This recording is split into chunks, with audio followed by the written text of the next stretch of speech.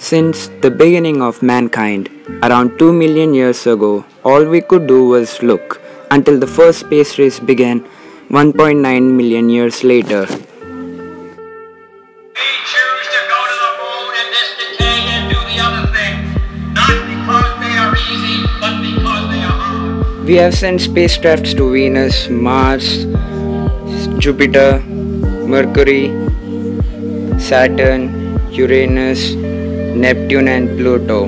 But in this adventure we have forgotten our moon, which could lead further exploration.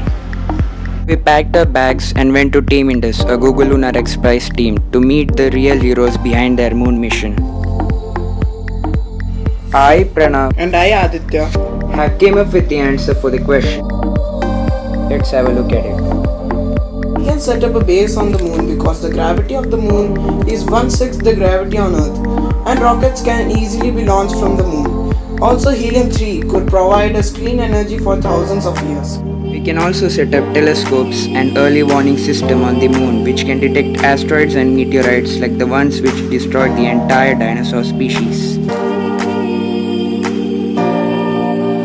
Then we asked the same question to Mr. Dhananjay, the man who is responsible for landing the spacecraft safely on the lunar surface. What would you leave behind the moon as a legacy? I think the Indian tricolor would be a great milestone to put, something that we will remember. We are moon explorers.